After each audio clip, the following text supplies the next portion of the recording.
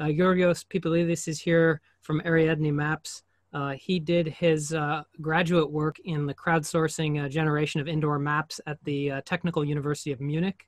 And from that ended up founding this company, which preserves anonymity while doing precise location with applications in retail and things like that. So without further ado, I will turn it over to you, and you should be a co-presenter, so you should be able to share your screen. Ariadne is about customer or visitor tracking for business enterprises, for physical businesses. It is precise and anonymous.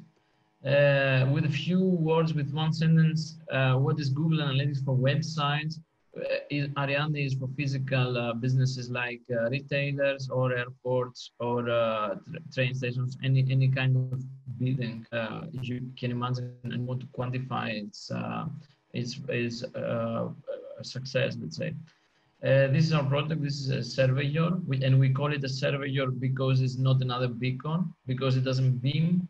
It listens. Everybody else beams. Everybody who carries a smartphone, they beam signals from 500 megahertz to 5 gigahertz. Our product is installed on the infrastructure, on the premise, so it captures those signals and it can precisely localize their source. So this is how we can track 100% of the people. It doesn't require people to install any application. It doesn't require them to be connected on any network. It doesn't require to carry any proprietary hardware. It is more precise, 1 up to 2 orders of magnitude more precise than data that currently are obtained from LTE and cellular networks. It provides much more information than camera-based systems, and the most important is that it can combine navigation, tracking, and equipment monitoring in one solution.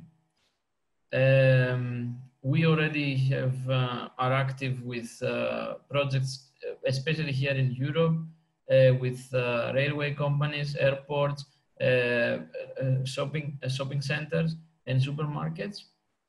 And this is where my presentation normally is closed. So behind the curtain, this is kind of the architecture of our system, or a very high level of the architecture of the system. I tried to put also a couple of papers that we have published. If you want to find more information, you can go there.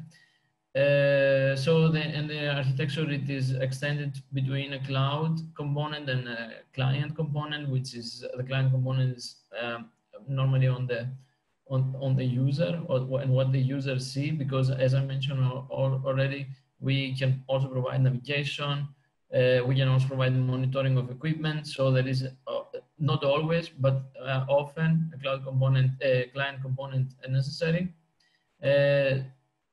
And presenting the subcomponents of the client component, it has a context extraction, which a component which is, you can imagine it in a smartphone, for example, the client component, and you have 2 sensors, accelerometer and barometer, and there you have disturbances on accelerometer and disturbances on barometer, or no disturbances on accelerometer and no disturbance of barometer.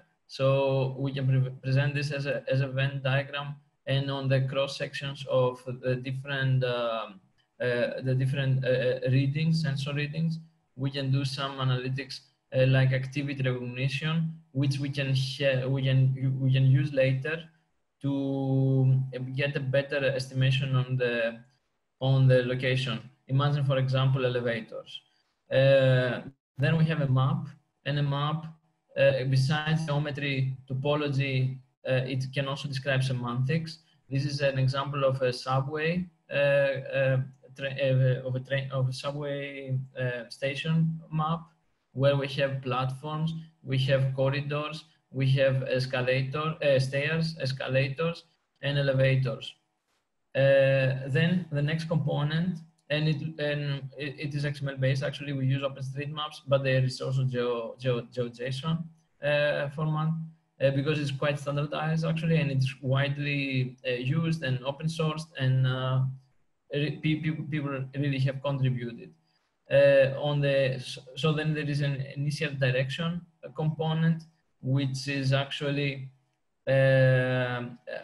what it does is you can imagine a human and they have infinite directions practically to walk, but when geometry comes into place, then the walking direction can be very much limited. And based on this possible walking directions, we come with the initial direction.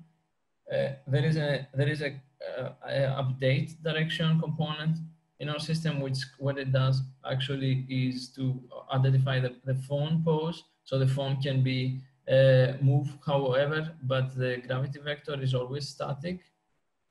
And then we have step detection, which is again the accelerometer forms patterns, and when your heel strikes the ground, there is a clear pattern that we can use to identify steps. And by combining all of these components, we combine all of these components in a particle filter, which is actually simulates many different potential locations, and it uses at every iteration your most likely location. And finally, we visualize this to the user in the, on a browser with also voice commands. Now on the cloud component, now with all of this data, you can imagine that interesting things start happening. So by aggregating already the raw data, you see patterns emerging.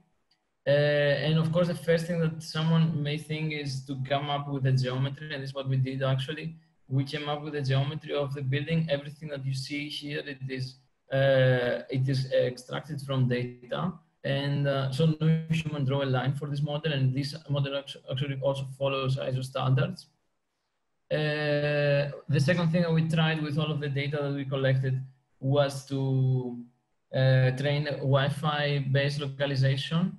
And actually, this is a very basic component that we use in Ariadne today.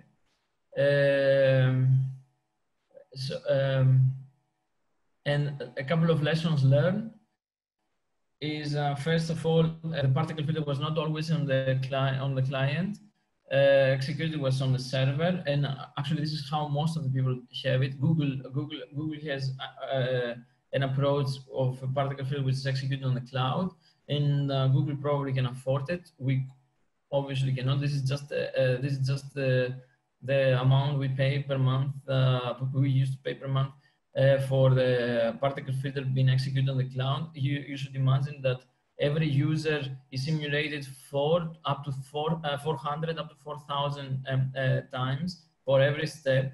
So it was very expensive. So we moved the component to the client, and we eliminate the budget, the consume budget there, and the fingerprint component, which was now is executed on the cloud.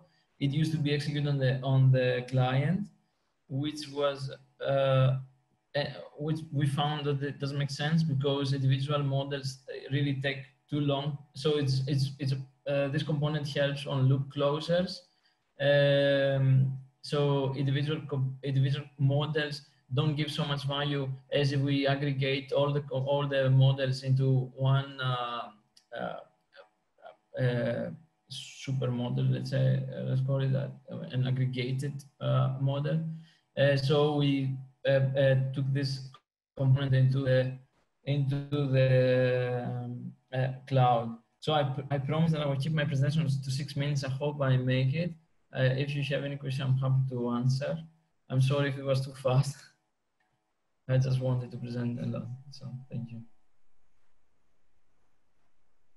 Wow, that's incredible. And I love the core of your story too, of how you, you looked at the part that was in the cloud and the costs and benefit of having it there, and you moved it to the edge device in the phone. And I'm very glad that you are into anonymity and preserving privacy, because that is some pretty interesting things you're able to figure out.